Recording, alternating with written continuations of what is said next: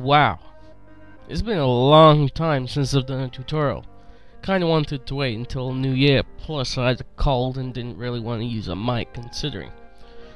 Either way, in this video I'm going to be telling you about a site that may be common knowledge amongst gamers now and such, but this video is aimed at those who aren't aware of it. The site is called Can You Run It? First off, we're going to type in Google Can You Run It? It'll be the first suggestion. Then click on the first link.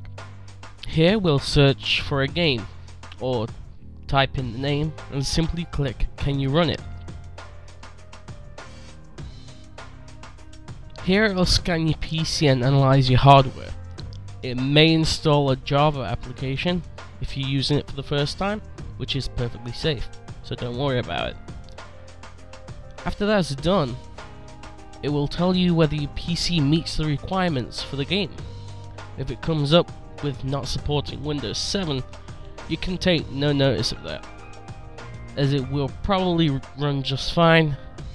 If not, there'll be ways around it on the net, and there's always compatibility mode.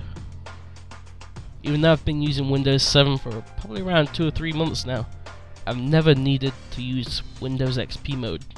If a component in your PC doesn't meet the requirements, it will give you a suggestion on what to upgrade and where to get it from.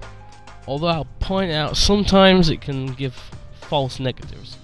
For example, here it says the recommended video card is an NVIDIA 7900, but I know for a fact that my video card, the ATI HD 4670 PCS 1GB, is about the equivalent to an NVIDIA 9500 GT, which is better than the 7900.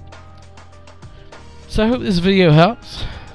I'm not one for doing a question of the day or anything like that, but considering it's a new year, at the time of making this video that is, how's the holidays been for all my friends and subscribers out there? Until next time, thank you for watching, goodbye, and leave a comment below.